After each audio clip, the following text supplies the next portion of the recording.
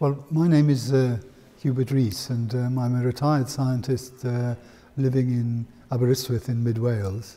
Okay, well, my father died in 2009, and soon after that I was involved in preparing notes for his obituary, and this was being done under the auspices both of Aberystwyth University, where he worked, and on behalf of the Royal Society, which later published a memoir of his life. And so I felt that I could contribute something about missing data, if you like. And one of those areas was actually the details of his wartime experience. And in order to do that, I was able to access a long-forgotten document, some rather limited papers that he had, which in fact were notes that he took at the same time as he had been incarcerated in prisoner of war camp in Germany, having been shot down late 1944. And of course these turned out to be very compelling, given that the period covered was the most exciting, if I can use that word, leading up to liberation, so far as he was concerned, by the Soviet advance, but of course ultimately the end of World War II. I did indeed know little of his story. We were always aware, because he was awarded a Distinguished Flying Cross, that was attached to his name. But he was, I think, fairly typical of modest men of that era. That he didn't choose to talk, and certainly not to boast about his experiences. And secondly, I think it was not in the nature of many individuals at that time, especially those who'd been in the line of fire, to actually expand on those experiences.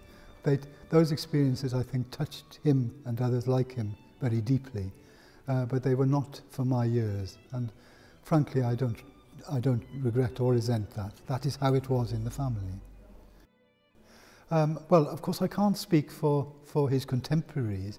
What I could say is that it was not a topic of conversation in my teenage years and beyond.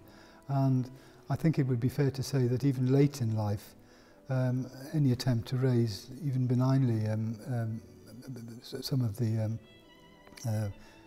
issues relating to his experience would be met with not hostility, but a disinclination to engage. And this is why I'm saying that it seemed to me that his reaction was a very natural one.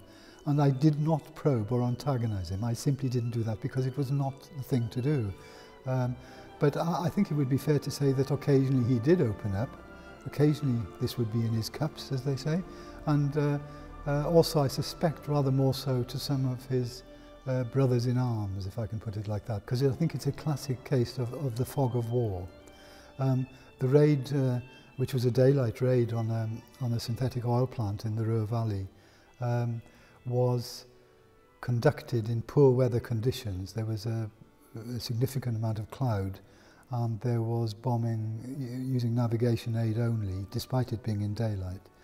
And the suspicion was that at least one aircraft went down as a result of bombs from above. That's actually written up in one of the books that I had on display. One of them actually suggests that my father lost his tailplane, again as a result of a falling bomb, but managed to retain an even keel for long enough for his crew to get out. But the reality is, however, that you cannot pin it down. It can't be pinned down. Some, of course, were demonstrably blown out of the sky, and of course if a bomb went off when it hit you, that's the sort of thing that, of course, that did happen. So to say he was shot down is possibly the easiest thing to say. I tried to, on a number of occasions, to say that he came down, because I've got a feeling that it may have been an unfortunate accident, but there we are. And not at all uncommon, of course.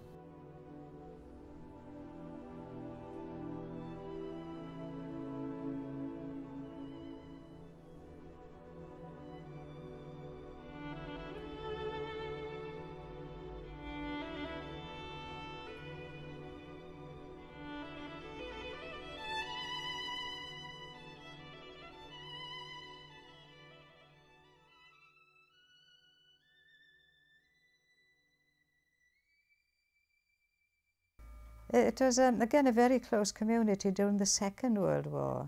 I mean, I should know because my brother was a prisoner of war, and I remember the support we had from the community, especially when we didn't know whether he'd survived or not. We had 2 months of not knowing what had happened to him. My brother was a pilot. He flew a Lancaster, and he was shot down in November 1944. And all we had was a telegram saying missing, presumed dead. Of course, my parents went onto automatic pilot. It was awful.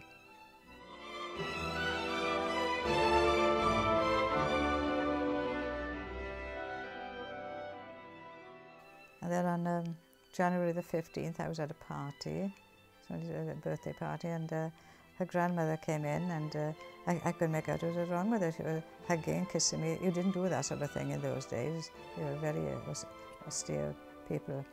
And I didn't know what she was talking about, but the news had come through that he was alive. Somebody had picked it up on short-wave radio in Llangennech, and my cousin had phoned us, and by the time I got home, the place was heaving with people, everybody coming to celebrate. Yeah, they were allowed to send messages by shortwave radio via the Red Cross.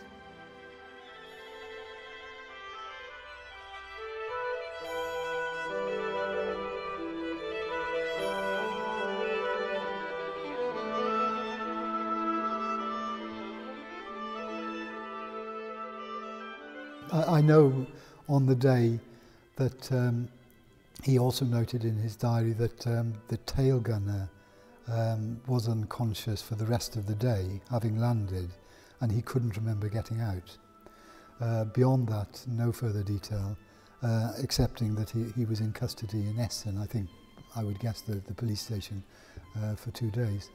What I do know, however, is that around that time there were some awful experiences, including particularly in that area of industrial Germany, where the local population had become so disenchanted with bombing activity that there were a number of murders of aircrew on landing.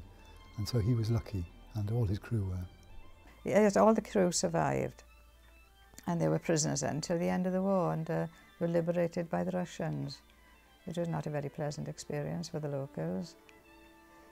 As I say, I think the feelings, his experiences were deeply felt.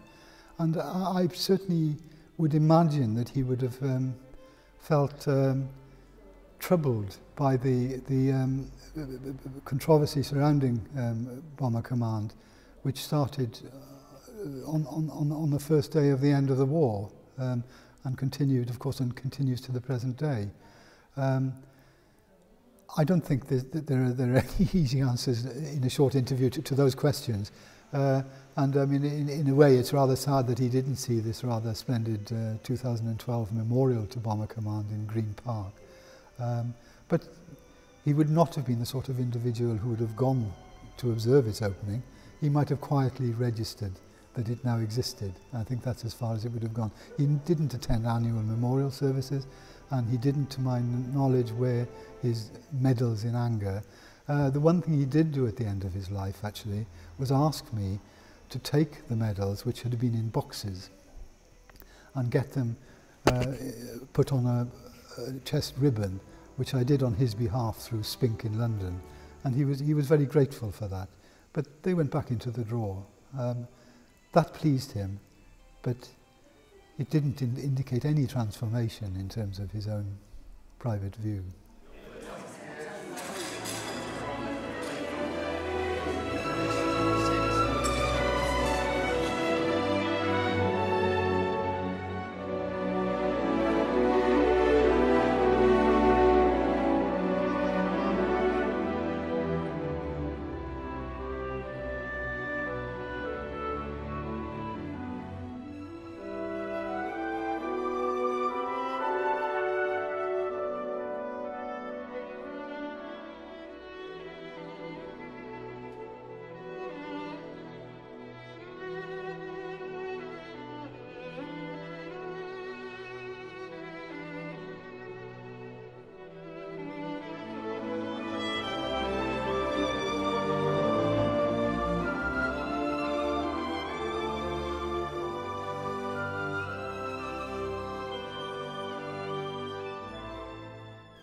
Well, I would like to produce, to round off the information that I've got and produce a memoir of sorts, and perhaps in the first instance produce it as a privately published document.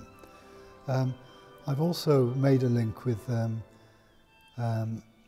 UK website which has been constructed very expertly around 75 New Zealand Squadron, and this is a tremendous resource and an ongoing one, and I have actually contributed quite a lot of voluntary effort in compiling RAF operational records on their behalf, which are now web-based.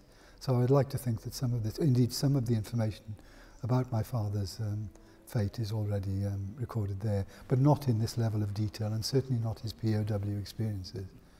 So that would be my ambition, to make sure that it appears in a suitably rounded document with the you know, the explanation as well as the raw information, if I can put it that way.